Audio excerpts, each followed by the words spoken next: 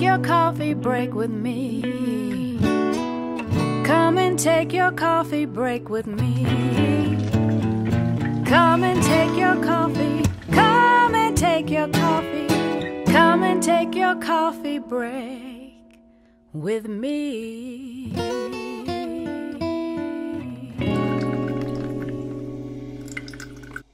Welcome back to Coffee Break with Candace. I hope you've had a wonderful week.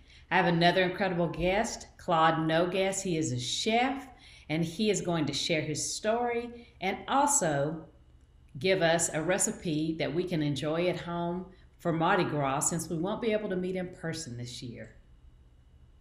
I created this really fantastic uh, uh, king cake that's on a stick that I discovered to do from Oh, cinnamon rolls. that's awesome. That And is so awesome. and so for people that have kids that are from Louisiana, or people that want to display the history of Mardi Gras across the country, when they see this, they have the opportunity of making that individual king cake on a stick with cinnamon rolls. It's the same thing. It's just that it's the instant and quick way of accomplishing the same goal. Oh, that's so fabulous. I'm so into that. That's awesome. And one of the things that we have that's really a big issue for us in terms of us being Louisianians is that we, under all circumstances, will fight to say that Mardi Gras began in New Orleans, and it didn't. Okay. Mardi Gras began in Mobile, Alabama. It never. It That's where it all started in 1764. Really? That's And so, interesting. yeah, and so we had the battle of the French descent. We had the battle because, as Mardi Gras is on a Tuesday every year, Yes. and everybody drink and party and have a great time, and then it's Ash Wednesday on Wednesday morning, and it happens every year. So you party, you drink, you eat, and you have a great time. And then I know as a little boy, I would end up at church being the altar boy the following morning. After having the great time of alcohol and food, and seeing my parents have such a great time with my aunts and uncles. And so it's just amazing how you turn from having a huge party Hmm. to this spiritual being the following morning, you know? And I bet so, you have some stories. oh yeah, absolutely. Yeah, yeah, sure, absolutely. And so it's one of those things where it's just so effective of understanding what that culture is. And all of this is based out of France. Oh, okay. In France in the 1800s, they used to have like a small gathering right before they went and got their ashes. And it was a small gathering. The United States decided that they wanted to have hundreds of thousands of people all on the street, you know? Hmm. And so it's just amazing what happens. And so the actual king cake is also celebrated. And what basically happens with that is that we used to embed the little baby, but because of we've had children that have choked on, and so now in New Orleans they've taken away the concept of having the baby in the actual king cake. So why did they do that in the first place? Have the baby in the cake? Because what basically happened is that in the French culture they would have very small intimate parties at the houses, and whoever got the doll would be the person that would have the next party at a neighboring Oh, house. okay. And Oh, so it would okay. and so it would go day to day, week to week until the Mardi Gras season was over with, and then everybody would kneel and get their ashes and determine what this spiritual season is going to be before Easter. So So interesting. absolutely, absolutely, and so it's been a great thing. And I'm from New Orleans originally. Vita's from Baton Rouge, and so we have the same concept in terms of partying and having a great time. Hmm. The Mardi Gras season is an excellent season. It's an excellent time of the year, and as you know, it's been canceled this year. Yes. And so, with that in mind, there are going to be a lot of people. If you've seen some of the articles on NOLA.com, you'll see where they have a lot of houses that have been turned into floats at the front I door of the house. saw that. That looks so amazing. Yes, they turn those into floats, and one of the reasons is to just keep the momentum of having Mm. fun. So, with that in mind, it's just an awesome thing, and I've have been away from home for, I would say, over 40 years. I'm a Dillard graduate. And after I left Dillard, I've traveled all over the world working for the actual federal government. I work for the Pentagon now. Oh, are you serious? And so, Oh, yeah, and that's so I so didn't put it, cool. I didn't put it in there. I used the Defense Health Agency because I didn't want, everybody to say, oh wow, he's a Pentagon employee. I wonder what's going on there. Hmm. So I usually don't discuss it, but for you, I can tell you, yeah. Okay. And I just so, think it's amazing. Like, that is super cool. Oh my yeah, goodness. yes, yes, yes. And so I work for the actual Pentagon, and so I'm here in the Fort Sam area, Hmm. and it's a great thing. But I'm about to retire, and I'm going to go into this cooking show thing permanently and do a little bit of part-time healthcare consulting. Oh, Uh, nice. So you have this serious day job, and you do all, manage a team and do all this analysis. But so when does the chef hat that you have on, which I love, when does that come out and you do the cooking? yeah, and so I have a scheduled show on Wednesdays and Sundays, and I'm also working on a cookbook. Oh, that's awesome. And Wow. so, yeah, and so I'm working on a cookbook. My agent and the publishing company is in Houston, Texas. Hmm. And I'm also with Vita. We're going to start doing some of the pop-up um, markets where we're selling. I'm going to be selling stuffed shrimp and stuffed crabs at these food festivals here in San Antonio. So I start that in March. That's exciting. Now, have So you always loved to cook? I've always cooked. Just to give you some history in my cooking, I'm not sure if you know of a restaurant called Dookie Chase in New Orleans. I've heard of Uh, it. you heard of it? Okay. Hmm. My dad was the chef there. Oh, wow. And so my dad had nine brothers and they all were chefs. All of them were chefs? All of them were chefs. Wow. Okay. Yes. Okay. Yes. And so Amazing. yeah, and so I've been taught at an early age to learn how to cook. And my dad would one of the things I always tell people in the interviews is that when we used to come home, and you know how you come home and dinner's not ready, it's ready at 5, but you get home at 3:15, but your mom wants you to eat something until dinner's Yes. ready. My dad used to make a toast bread peanut butter and jelly sandwich, and he would swirl chocolate on it with marshmallows on top. Mm. So we learn at an early age that how you plate a food is very, very important. How you present food is very, very important. And the art and science of the culinary is the significance of that plate, because you could serve chicken and waffles and it just looks so great. Mm-hmm. But the minute you drizzle that syrup and you start to put the powdered sugar, that's Mm. when you get the culinary of it. And some people love the powdered sugar and the syrup on their chicken. Oh, So put it all on there, if you ask just put it. me. That's right. That's right. That's right. Yeah. And so it has just been a reality check of identifying what that culinary is and how I came to this existence. I've been cooking for years with my family and friends. And I was sick last June with COVID. Oh, I'm so sorry. Oh And my goodness. I had COVID so bad, doctor, that I was every 10 steps I would make, I would have to literally sit down and use the incentive barometer. Oh my goodness. And one of the things that I'm experiencing now is uh, post-COVID cognitive disorder. Really? Oh my goodness. Yes, and I also have loss of hearing, and I also have Wow. memory loss. But I've had all these different things after COVID. And let me tell you, I got up, doctor, one morning and I said, you know what? I've been cooking for the nation. I've lived all over the place and I've had parties and cooking for everyone.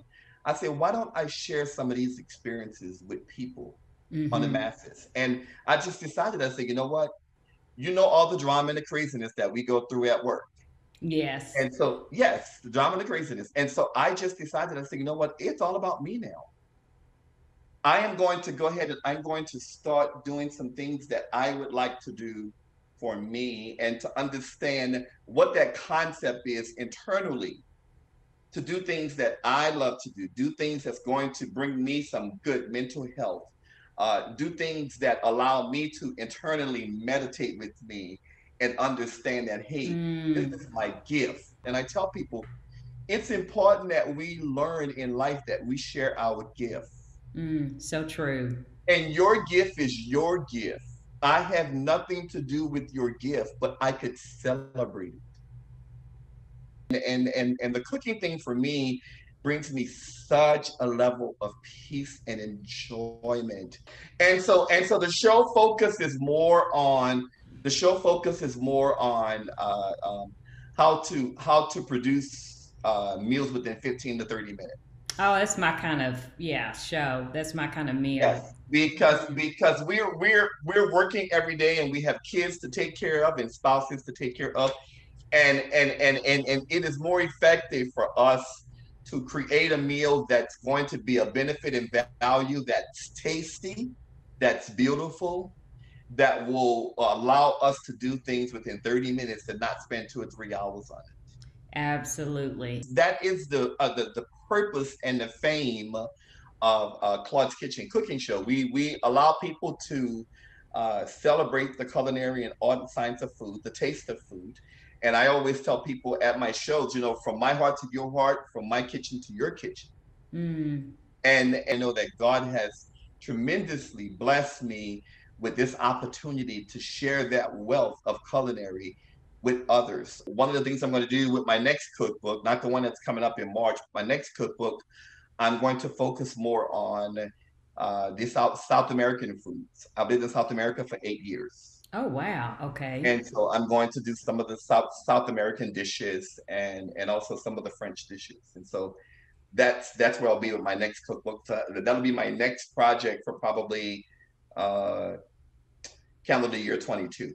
Okay. So tell us, so this cookbook that you do have, the first one that's coming out, what are Mhm. you focusing on recipe wise in that cookbook? Yes, and so in that cookbook, I'm looking more on the Cajun and Creole aspect. Okay. I will have entrees in that cookbook. I'll have about maybe 17, 18 entrees to include stuffed shrimp, stuffed crabs. How do you do okra gumbo? How do you do Mm. Creole filet gumbo?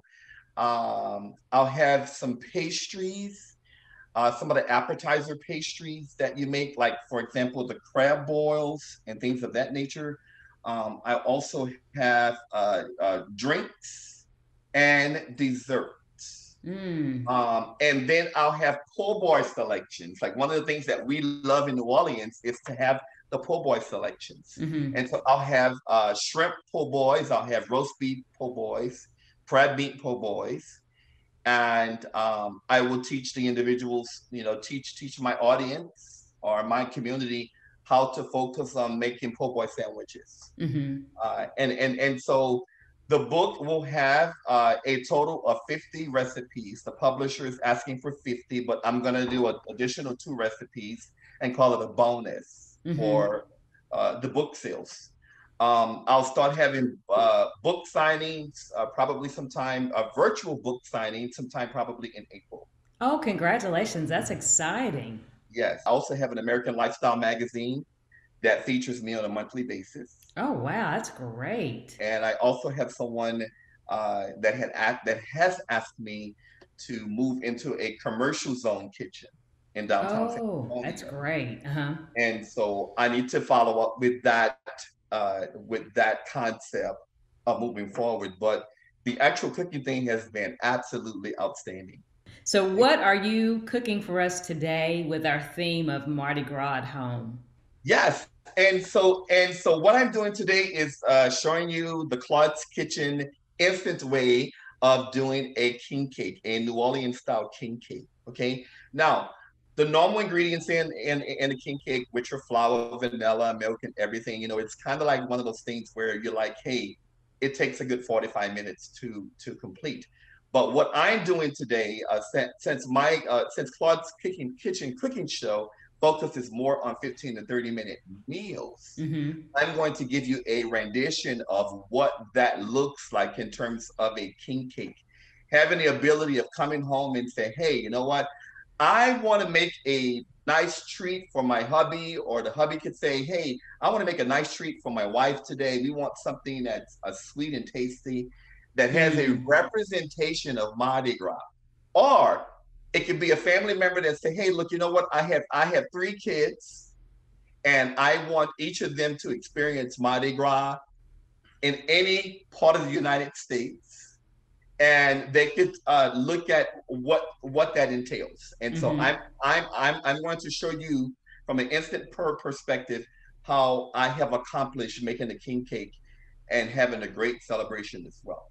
Okay, So, awesome. so yes, absolutely. And so I'm gonna move the camera down some so you can kind of see what I am doing here. I think you can see it here. Yes, You can see it? I can. Okay, good. Okay, good. And so right now I have just the flaky, the Pillsbury brand flaky biscuits, and those are the cinnamon roll biscuits. When you're doing a king cake, you could have a king cake that has cinnamon rolls. It could have cream cheese. It could have apple. It could have lemon. It could have a variety of those ingredients. I'm gonna go ahead and I purchased some long sticks here, and I got these. You can find these at any neighboring grocery store. I'm going to use these sticks because I'm going to make a king cake on the stick. And so I'm going to take this stick, and then what I'm going to do is that I'm going to spray the baking pan. And once I spray the baking pan, I'm going to take this stick here, and I'm going to allow myself to take 3 of these out of the container. And I'm going to roll these on the stick. And I want you to see how wonderful that looks. Once you roll these on a stick, you have the ability of, from an instant perspective, I'm going to take the stick, and I'm going to just put it inside of the cinnamon roll. And I'm going to pocket these or stack these accordingly. And I just wanted to show you, like I said, it's a very quick way. It's the same ingredients that you use in a homemade king cake. All right, and so you're gonna stack these so you could have those like this. Okay, they're gonna look just like this, and you're gonna lay them in the baking pan. Okay, just like this, and when you lay them in the baking pan, you're gonna bake those for approximately 15 to 20 minutes until they get very brown and they are a nice size. Now, the art and science of the king cake is the icing and the various flavors of the various flavors of the actual king cake. So I'm going to go ahead and I'm going to show you just a minute here. I'm going to go ahead and use some of these wipes to just make sure for cleanliness purposes, I can wash my hand here. All right. And so now what I'm going to do is that I'm going to make the icing. The icing is very, very important. I'm going to use just a teaspoon of the vanilla. This is Mexico vanilla. Mexico vanilla is absolutely amazing in terms of flavoring. I'm also going to have a cream cheese flavored icing. And so I'm going to go ahead. I purchased an 8-ounce package of the of the cream cheese. And I'm going to include the cream cheese with the actual Mexican vanilla. Now I'm going to get some powdered sugar. And what you want with the powdered sugar is approximately about a cup of the powdered sugar. I'm going to use the cup of the powdered sugar. And I may include just a cup, just a cup and a half of the powdered sugar. All right. And so now what I'm going to do is I'm going to take just the hand mixer and I'm going to put the hand mixer on, and then I'll go ahead and just mix the, here it is. We'll be able to see them. So this is the cream cheese icing that I'm making, and you can make it. I love the cream cheese icing in biscuits. You can use it however you'd like. It's such a wonderful flavor. Mm-hmm. It So looks now good. I have, now I have the cream cheese icing, and that is a cup and a half of confectionery powdered sugar, 1 8-ounce package of cream cheese, and 1 teaspoon of vanilla. Okay, so I'm going to clean up just a little bit so I could not have the sugar everywhere. All right. And so now what I'm going to do is that I'm going to show you how that looks, how the king cake looks. It's baked. And so I baked it for 20 minutes. And so now I have a rendition of what that would look like. So this is the king cake on a stick that you have. Here it is on the stick. Okay. And now what I'm going to do is that I'm going to take the icing and I'm going to put it on the cake. And what makes it the king cake is the different colors that represents Mardi Gras and the different colors of how it brings the actual culinary to that.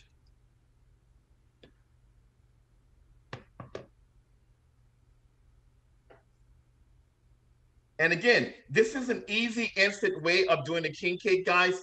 If you'd like to have a full representation of making a king cake homemade, there are also recipes out there for you to do that. And then, so what I'm going to do now is that I'm going to go ahead and I'm going to put some sprinkles on them. And I'm going to put some yellow sprinkles. I'm also going to use the green sprinkles. And I'm also going to use the purple. All right. And so now you have a full recognizable king cake that you can do for your family members. And it's a very instant way and quick way of doing the actual king cake. Again, if you wanted to do something that was that you could do that was homemade, it has the same representation. It's just made with flour dough. But this is absolutely amazing and absolutely gives the representation of the actual king cake. It looks good. I love the sprinkles made me so happy when you put those on there. Yeah, absolutely, absolutely. And you know the sprinkles add a little bit of the taste and touch as it relates to the king cake and all of the ingredients. There are various ways that you could do the instant king cakes to support the celebration of Mardi Gras. But that's what I've done today. And as you see here, it matches the colors of my Mardi Gras uniform. Yes, which I absolutely love. Your whole ensemble is fabulous. Like everybody should have one of those, Claude. I'm just saying. Well, thank you. Yes, everyone should have a Mardi Gras costume, should I say, to identify the celebration of Mardi Gras.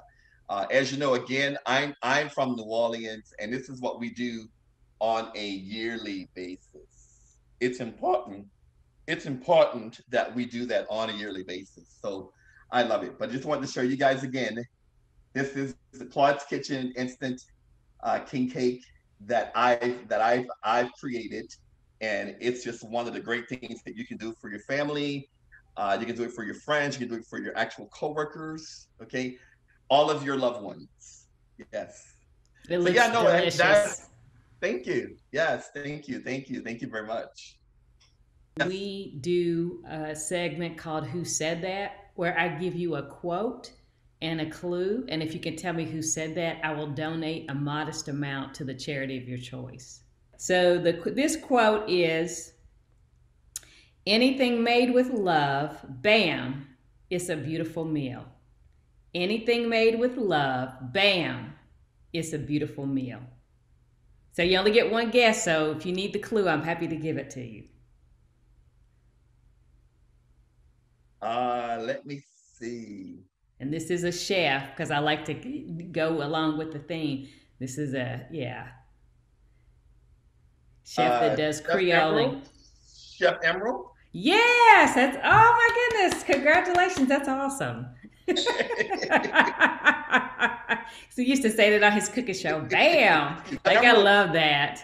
Damn, Chef Emerald. So Chef Emerald is my hero. Oh, I didn't know that. That's Man, awesome. oh my God, when I tell you, I look at for on New Year's Eve, I usually look at his cookbooks just to get some idea of some festive rendition of how to create food in all different Asian and Creole ways. Any final words before we wrap up? The time has Well, flown by. yeah, time has flown by, and so I have enjoyed the show, and I have enjoyed Candace. I have enjoyed you. Thank you for such a wonderful blessing.